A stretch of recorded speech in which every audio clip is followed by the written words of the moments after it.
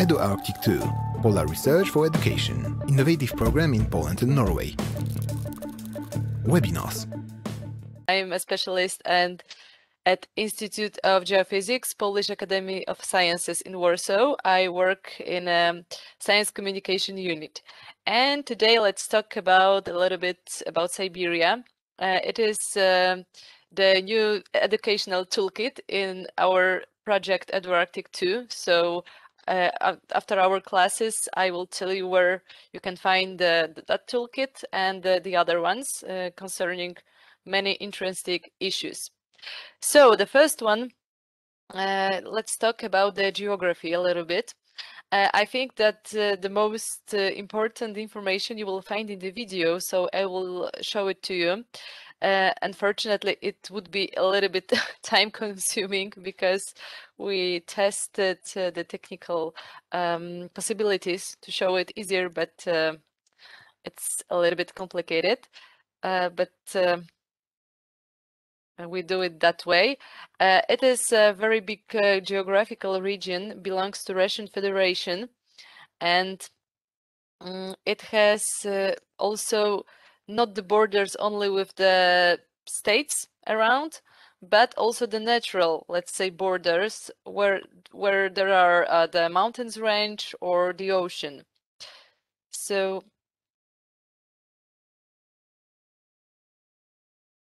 let's listen a little bit about this.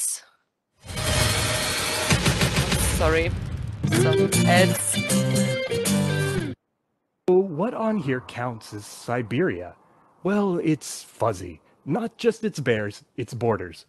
Today's lines on maps tell me this vast area is in Russia, north of Kazakhstan, Mongolia, and China. Along the edges are also Korea, Japan, and Alaska. The Ural Mountains draw a line at the western edge of Siberia.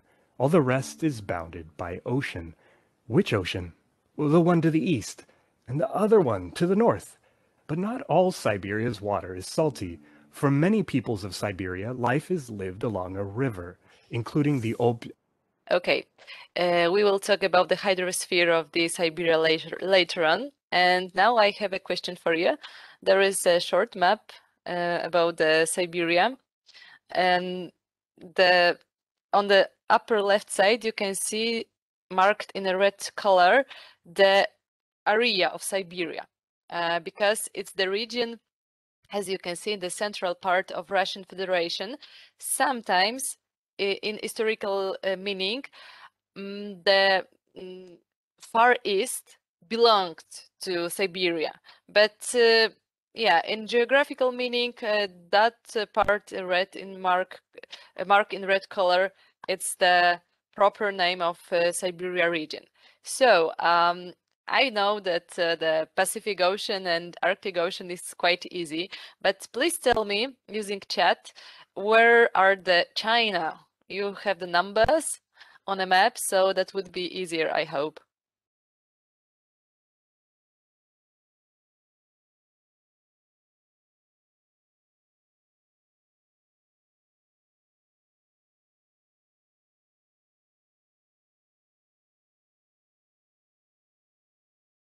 Who knows?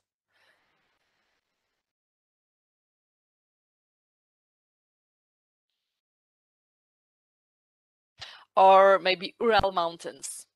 That might be easier. Oh yes, 5 is China. Great, thank you so much. Okay, and how about the Ural Mountains?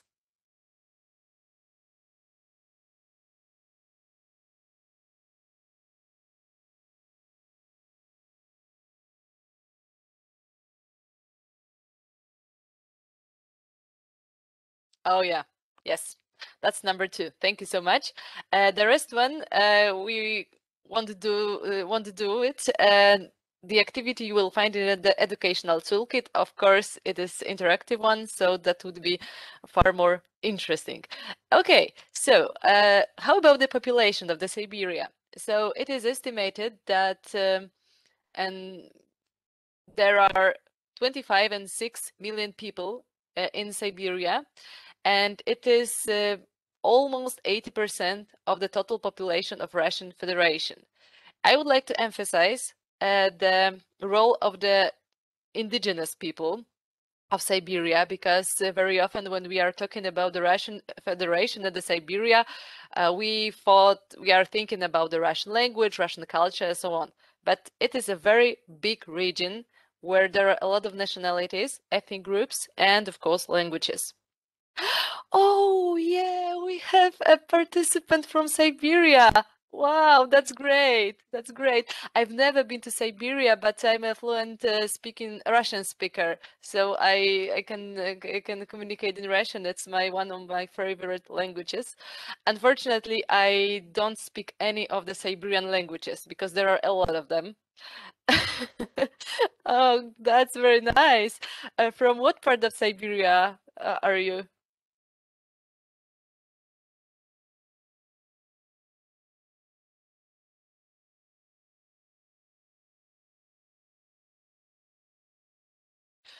Wow, Tuvinian. Yeah, thank you. We will talk a little about a little bit about the Tuvinian throat singing today. I'm very impressed by that type of singing. Wow, maybe I will have a chance in my life to hear it live. Very nice to meet you. I'm very glad that you are here with us. Thank you. Okay, so there is also a video, and there is the video is available in the toolkit. Uh, in a very short, you can see the information about the indigenous people, the groups, the ethnic groups, the languages. I'm a philologist, and I'm a big fan of the foreign languages. So for me, it's very interesting that here in that part of the world we have so many cultures, so many languages. Yes, so there is not only the Russian language, of course, which is the main language for communication, but it doesn't mean that every person in Siberia speaks fluently Russian. Okay, we have a few ethnic groups I was talking about. And I was talking about, and as you can see, there is also some languages that are dying off or unfortunately dead languages. It is connected, for example, with the history, because when Siberia became a part of the Russian Federation and the Russian Kingdom before, it lost its identity, let's say, because the Russian culture and the Russian language was forcing to use in that region. So that's why not so many people were able to cultivate their habits, their culture, and unfortunately many of the ethnic groups disappeared in the last decades. So that's why we are losing the languages, very unique ones in Siberia. It is the issue not only connected with Siberia, that the issue of disappearing languages. It is common, for example, in Southern America, Africa, for example, because there are many languages, and if there are no speakers, you know, it's a big pity that we are losing them. But it is also the issue that is connected with the situation, language situation in Siberia. How about the climate? Because when we are talking about Siberia, the first thought that came to our mind is, wow, that might be -60 and so on. Of course, during winters there are such kind of temperatures. Mm, I am also a Russian teacher, and I remembered one of my classes. We were watching the movie from Novosibirsk. Oh yeah, that is that place in the map.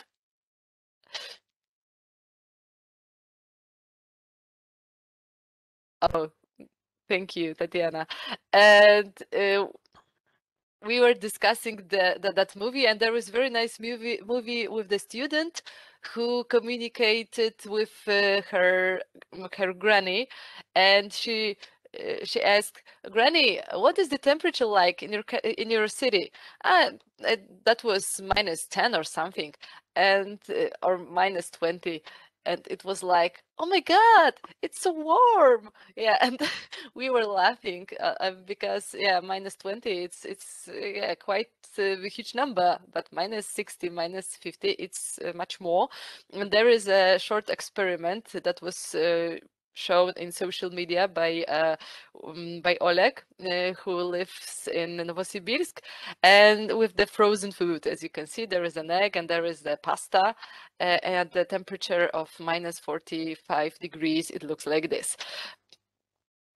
And oh yeah, yes, Yakutia is also the region with very, very low temperatures. And Tatiana, you wrote about your roots. That's very interesting. A few years ago, I encountered a very nice international, but with Russian origin project. Unfortunately, it doesn't work anymore because I checked it before our classes, and it was like something like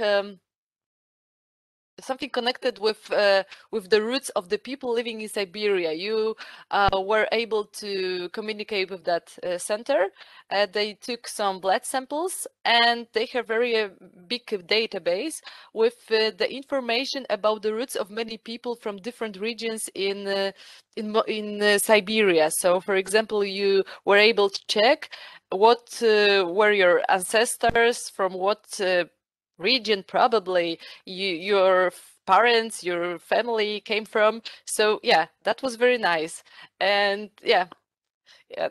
But unfortunately, it was only in Russian, not in English. And yeah, it doesn't exist anymore, that project. But I believe that there are many such kind of programs. Thank you so much. Thank you. Okay, and how about the temperatures? I also have a short video about this. Because it's not only means that in Siberia there are, I don't know, only low temperatures during winter, because in the summertime the temperatures are enough for example, plants to grow, for people to live. And very important fact is that in Siberia there is a lot of geographical variety. We have many plants zones in the region of Siberia.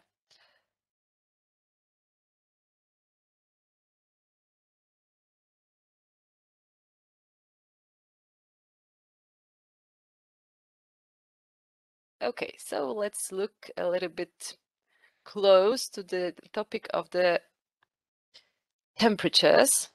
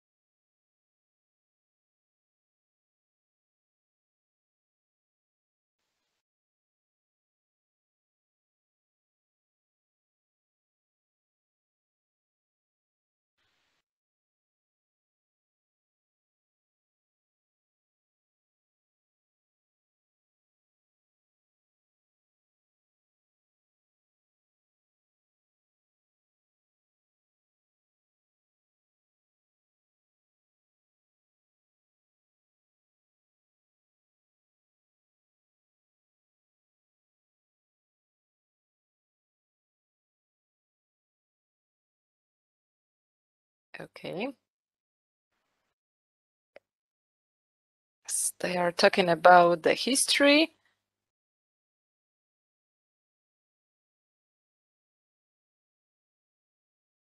Oh.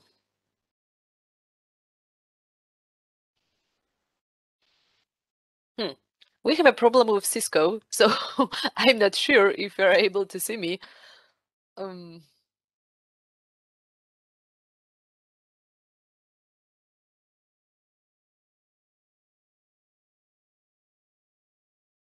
I believe not.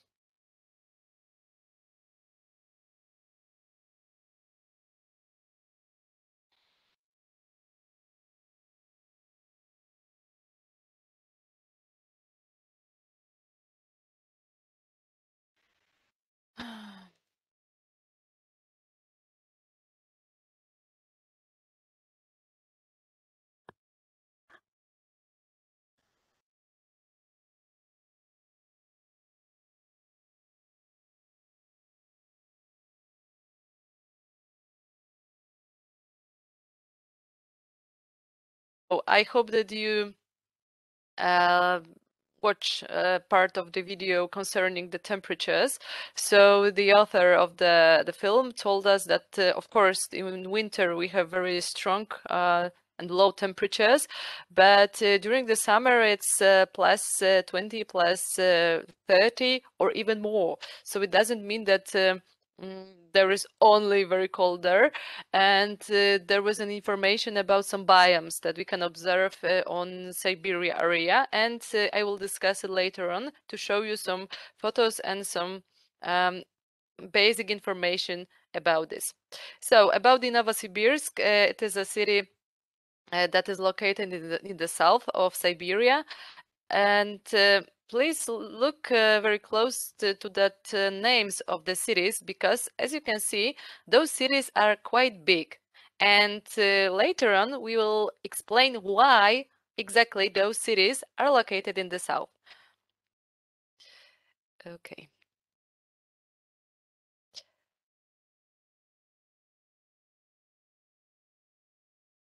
Yes, the hydrosphere. There is also an information when we are talking about geographical issues about main rivers that are in Siberia territory. So we have Ob, Yenisei, Lena, Amur, and Kolyma. As you can see, the Lena is the longest river. It is more than 4,000 kilometers.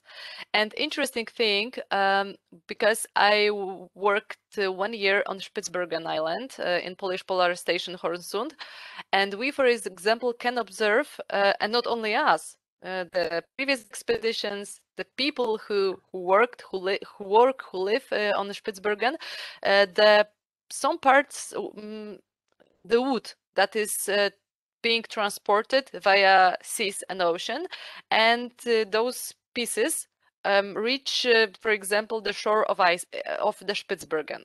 So where does the wood come from? From Siberia, from the biggest rivers like Ob, like Yenisei, because they are used for transportation of the wood, and that's why sometimes some of that some of the material escape, let's say, and is able to traveling thanks to the ocean currents to many different parts of the world. So that's why on Spitsbergen we don't have trees, but we have wood from Siberia, thanks to the ocean currents.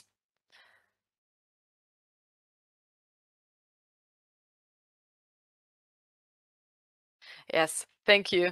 Thank you for the additional information.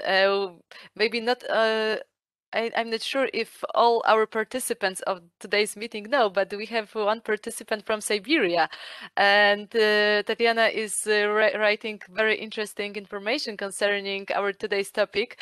Thank you, Tatiana, for it. Another interesting fact connected with Siberia is something we can call zimnik in Russian. It's like ice road in English. In Poland, we don't have something like this because the winters are not so strong. And it is kind of road made on, of course, temporary road. It made on frozen river, for example, because there is no other ways, or not no of other roads to use, for example. So we have, for example, such kind of ice road made on Amur, one of the rivers we mentioned before, on Baikal Lake. It is also very popular to travel across the frozen Baikal Lake. It's nothing strange for the local people. For us, for the Poles, for example, it is exotic. But of course, that situation were observed in the history, the past, where, for example, in Poland, also the winters were strong, because it's natural when we don't have a road, we on ice, on the snow, can make the path for the transportation. Of course, the very important thing is to think about the security. So yeah, sometimes in Runet, it is Russian internet, you can see some videos how people in Siberia, for example, use zimniks to travel across. It's very interesting. Okay, I hope that you have the link, but I will send it once again because I had technical problems with Cisco. So it is interactive material, and when you click on it, you can see some points. 4 of them, of course. It doesn't mean that there is only 4 of them, but I choose 4, let's say, points that many of you maybe know. So there is a short description. If you click on that red dots on the image, so it is something that covers as the topic of the geology. And interesting thing connected with the Siberia is the permafrost, because we were talking a lot about the global warming and the temperatures in the Arctic, that they are growing up, that the permafrost is melting, the animals are affected by some global changes in climate and so on. But the Siberia is the region where we can observe those changes in real time, let's say, because the permafrost is the typical, of course, not for all the parts of Siberia, but for many regions of Siberia, typical phenomenon, and it is melting very rapidly.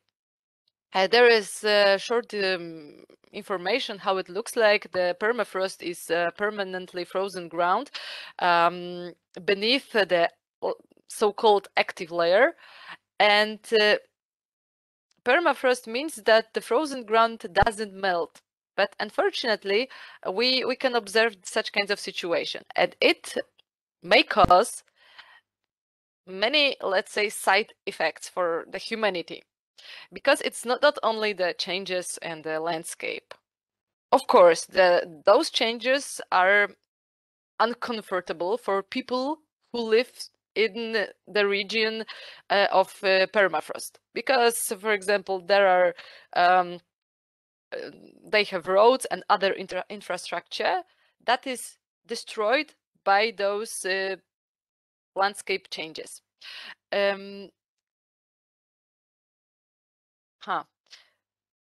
No, maybe I want to show you the video because I'm afraid of the Cisco.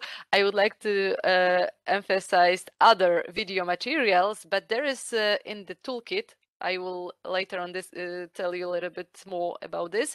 There is a link to the very nice news concerning the melting permafrost and how it's affect the local people, because that influence is quite huge.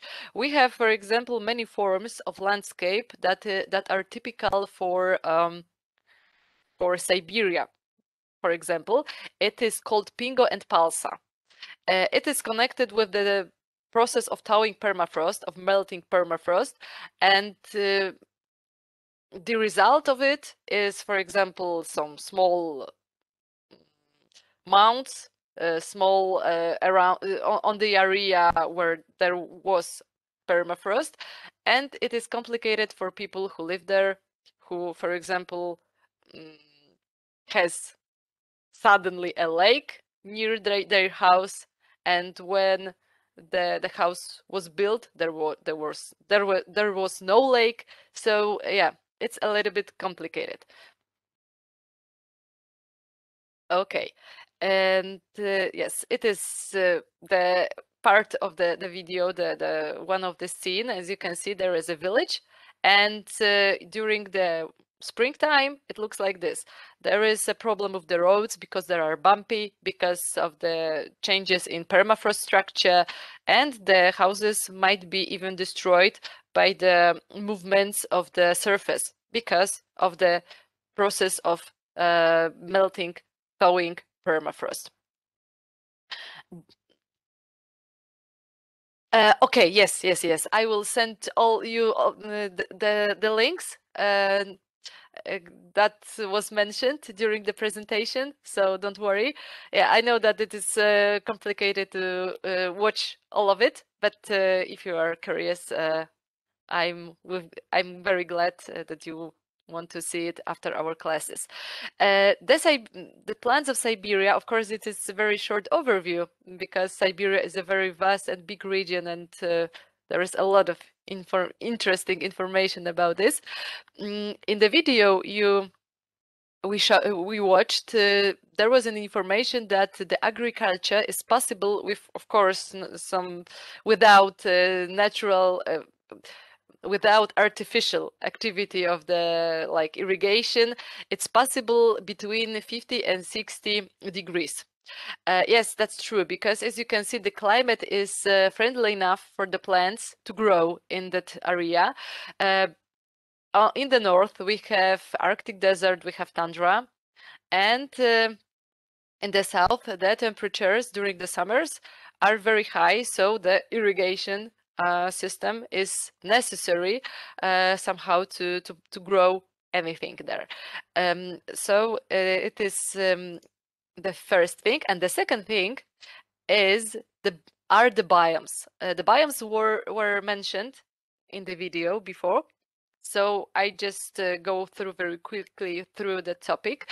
The biome is a term that describes the plants typical for the climatic zone. So, for example, like tundra. Tundra is very nice example.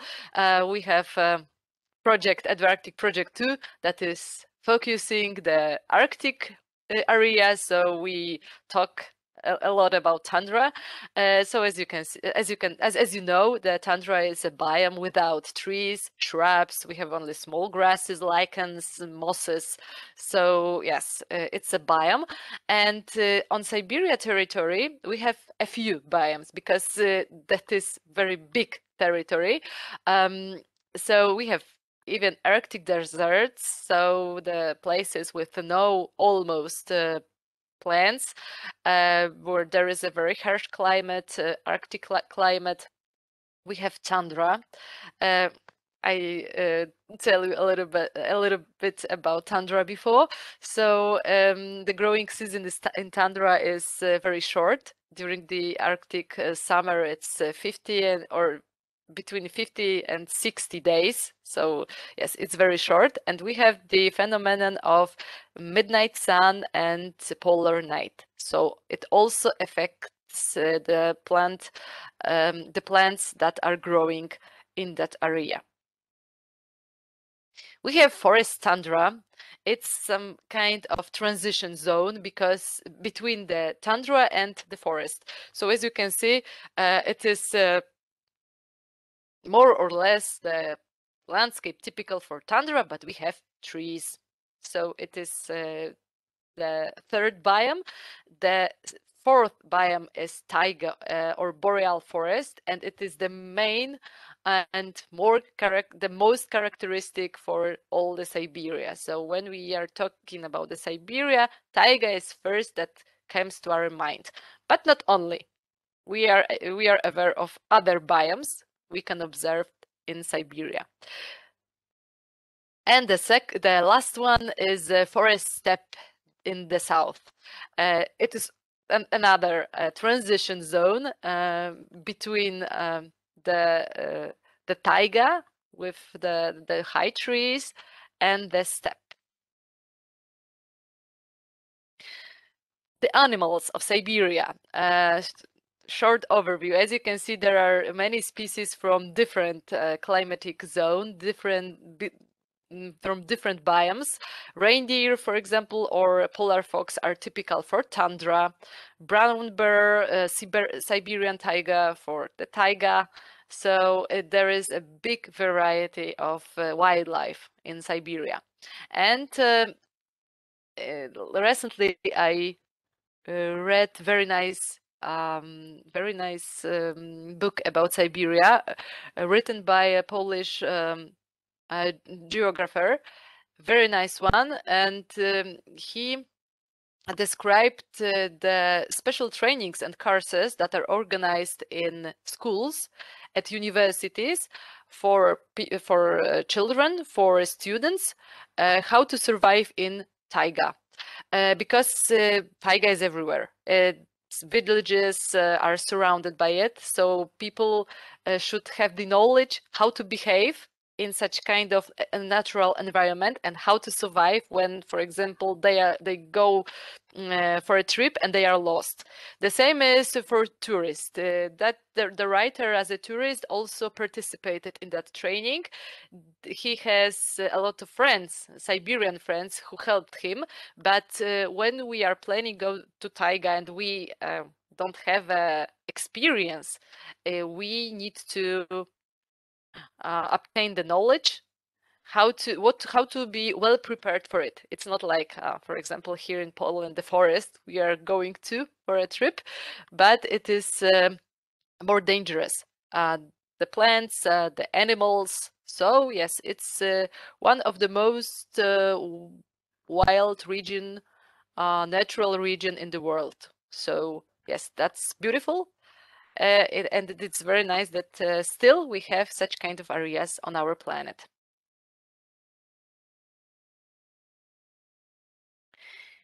We were talking about thawing permafrost and some threats for humans.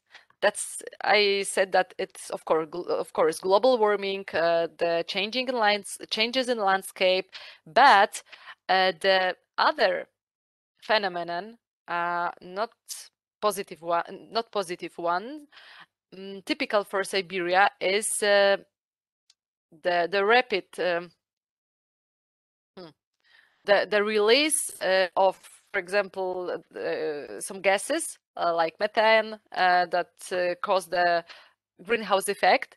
And when the permafrost is thawing, we can find interesting artifacts inside its structure. So it means that the scientists or the local people can find animals that lived many years ago.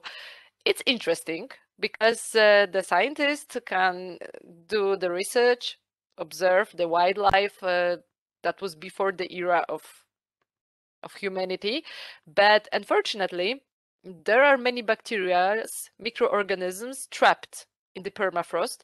So when it's melting, those bacteria are released into the atmosphere. We prepare a article on our website about what lurks in glaciers and and and permafrost.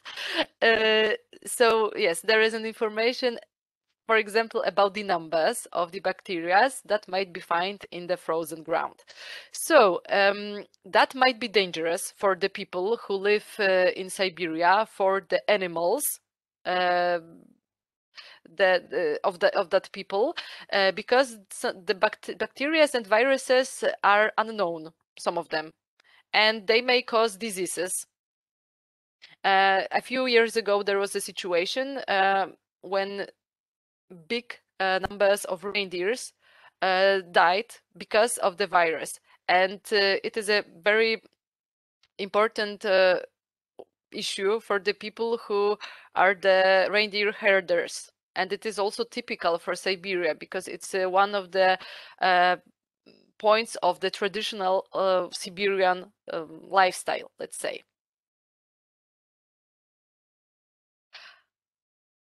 Yeah. Yes. The taiga. Yeah, I was so surprised when I read the book about the taiga and how the small kids are able to behave in such kind of environment. That was for me like, the small kid has such kind of abilities and skills that I only can dream about. Yes. Okay, so maybe I will try to show you just a small part of the movie, because I think it's worth seeing the the small horse that was found in the thawing permafrost structure.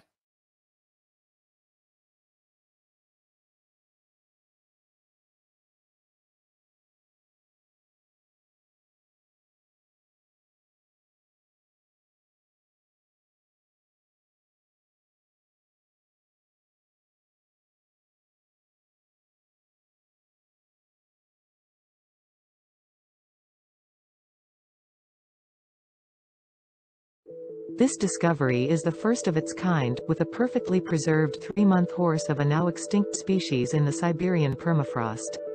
The remains of a now extinct species of horse have been unearthed in the Siberian permafrost. Semyon Grigoriev, the head of the Mammoth Museum in Yakutsk, told the Siberian Times that this discovery is unlike any other.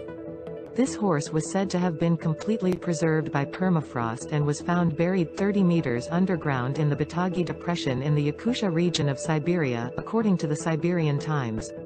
The foal was discovered by a team of scientists from Northeastern Federal and Kindai universities in Japan while on an expedition to the Verkhoyansky district of Yakutia. The horse was just 3 months old when it died during the late Paleolithic period, approximately 40,000 years ago. According to Grigoriev, this is the first find in the world of a prehistoric horse of such a young age and with such an amazing level of preservation. Okay, so the horse was only 4 years old, as we can hear. Yes, it works. Yes, I'm still here. Okay, yes. So yeah, I will send you the link to the material. It's very nice and interesting. Yes, so it is a very old horse. Yes, he was 4 years old, but for us it's very old. The economy. Yes, we were talked about the Novosibirsk that is located in the southern part of Siberia, and I ask you about why the big cities are located are located in that part of the territory, because because of the Trans-Siberian Railway that was built in the 19th century, and the works were finished in the very beginning of 20th century. As you can see the dates, it is a very big railway line, the biggest one in the world.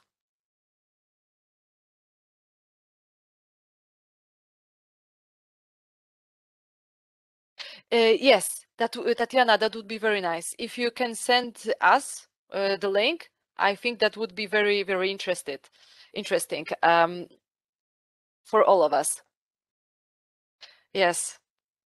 Unfortunately, in Poland, yeah, the Russian kinematography is not so popular, but sometimes in the now everything is closed, but we have very nice film festival, Sputnik, that is organized in Poland, and there is a nice possibility to see a lot of films from Russian Federation territory. So in December there was another edition of Sputnik, and yes, even from Siberia there are some movies. So during the film festivals in Poland there is a possibility to see the movies, not all of them, unfortunately, but still it's a possibility. So if you can send us the link, share it with us, I will appreciate it. Thank you. Yes, and it is when we are talking about the Trans-Siberian Railway, it has very important economic meaning for the whole Siberia, and it is not only for the communication, it is also for transporting some mineral deposits that that are located in many parts of Siberia. And that's why Siberia is very important in economical meaning and political meaning for the whole Russian Federation.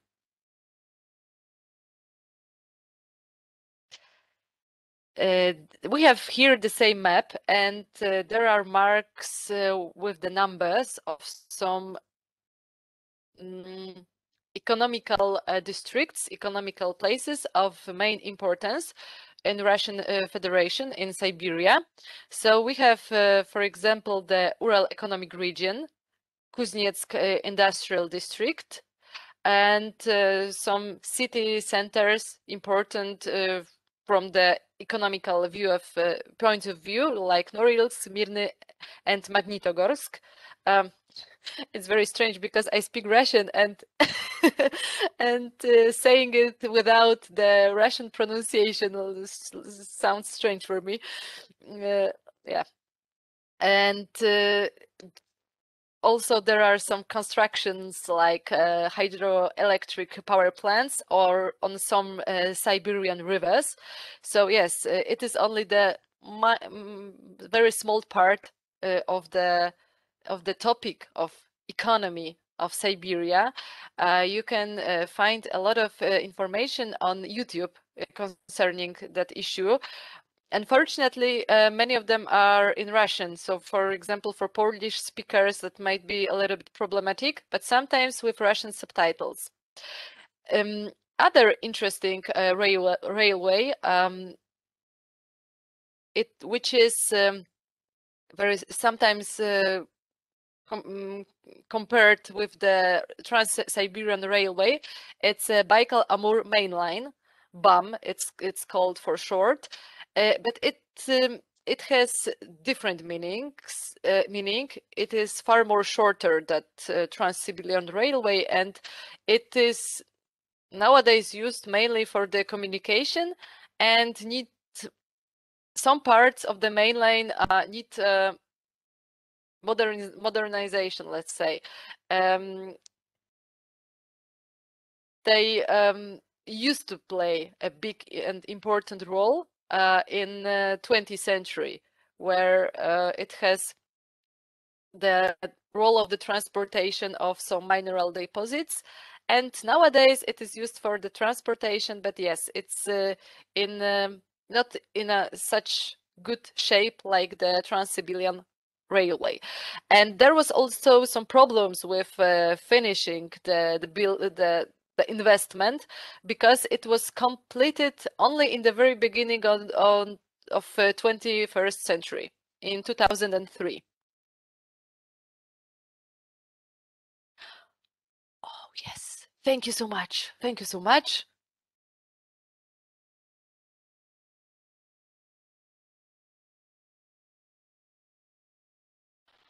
Oh, I think that I heard about that film. I'm not so sure, but some of my colleagues told me about this. Oh, yeah. So just give me a second. I will copy the information from the chat, because when we finish the classes, that would be gone. Okay, thank you. Yes, and we have those roads, railway roads marked on the map. In red line, we have Trans-Siberian Railway, as we can see, is quite huge, and Baikal-Amur Main Line in green color. And also other region that has a very important role in economical meaning is Yamal Peninsula, for example, where there are very big gas deposits located. So also it is it plays strategic role for all the economy of Russian Federation. The culture, and that would be the last part of our presentation. I go through it shortly. So I told you a little bit about the languages that are on Siberia. Now we have approximately 40 languages on Siberia that belong to 11 language families. As I said, some of the languages unfortunately died out because there are not anymore the speakers of that languages, the users. Some of them, if they exist, use Russian language instead. Shamanism is kind of a religious practice that we can observe on Siberia region. It is and it plays a very important role in the culture of indigenous people. Unfortunately, I haven't been yet to Siberia, but my friends who were there, they were amazed by the meetings with shamans, because it's possible to meet real shaman in Siberia. The other thing is the throat singing. We have a participant from Tuva today, so I'm very glad that we have a slide connected with a small part of Tuvinian culture. So it is the throat singing. The throat singing is a method not only typical for Siberia, for example, for Inuits on Greenland, for Sami in Sami Republic in the northern part of the Norway. So it is a very important part of the culture.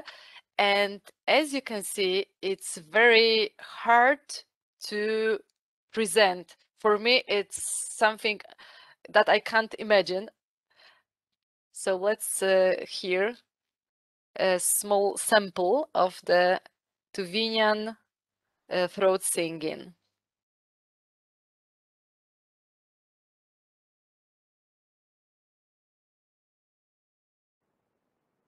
Hey everybody, it's Tony Robbins. Listen, Oh I'm reaching God, out to you what's right now this? because Ah, yeah. I'm mad. How you are It's too. I'm Ed. so.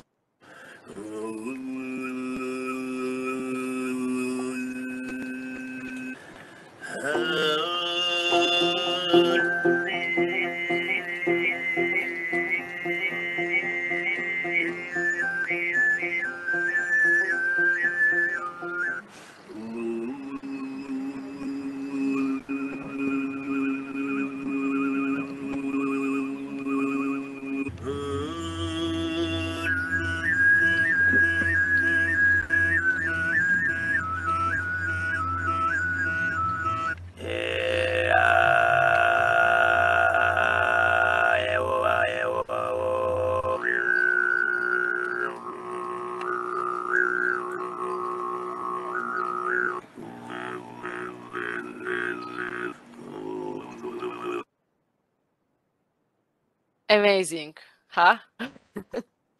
Okay. Stop sharing. Yes, I'm still there. Yes, and it is connected with singing in the same time in 2 or even 3 tones. So the practice of such kind of singing, I think, may took you some some time. The lifestyle. Okay, thank you. Ah, thank you. Thank you for the information. You are our expert today of Siberian culture. Thank you so much, Tatiana. Chum and Yaranga are the examples of traditional dwelling made by some ethnic groups living in Siberia. As you can see, they are different in shape, but the function is the same. They might be transported on sledges, for example, in many distances, and mainly they are used by people who has a nomadic type of lifestyle, and they are moving across the Siberia, across some territories with their families and with their herds.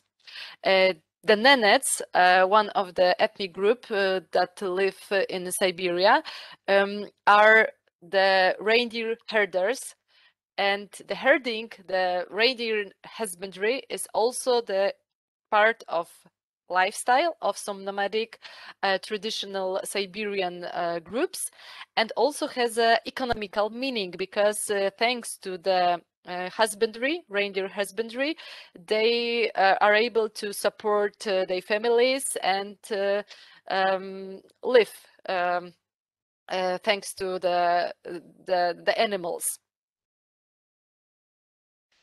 I think that we are going to the end of the presentation, and it is high time to eat the second breakfast. So the cuisine would be perfect here. Some kinds of some examples of traditional cuisine. We have dalgan and we have buzy. Buzy are similar to Polish pierogi. I don't know, Italian ravioli, pilmieni, for example, because the recipe is very simple. We have a dough and we have something inside, the meat, for example, the meat, and it is boiled, but the shape is different, and traditionally it looks like a looks like a yurt. Yurt, it's also another type of house, traditional house in Siberia, in Mongolia as well. Yes, so it has the shape of yurt, and we have dalgan from Tuvan cuisine. I think that Tatiana can tell us more about that dish, very traditional one. I found an information that it is first very simple to prepare, and second, very tasty because it's fat. It's a fatty food, so if you eat dalgan, you have a lot of energy for the big part of the day. So, so yeah, maybe I think that for example, at my home, I can prepare dalgan, but I need to look for the special type of the flour to prepare it, to make it. Okay. Wow, sorry, I thought that 30 minutes would be enough for the lesson, but it's, believe me, the last slide of the presentation, and it is the information about the educational toolkit, covers the big topic of Siberia. Maybe I will send you the link to the toolkit. I do it before, but I had technical problems. And there is a lot of activities connected with the Siberia, some additional information and materials that weren't used during the classes. You can do it on your own, with your students, during classes, as you wish. And now the toolkit is available in English, but I'm working on the Polish version, so I hope that maybe in a 2 weeks perspective that would be available also in Polish. I'm talking about this because I can see that we have some participants from Poland.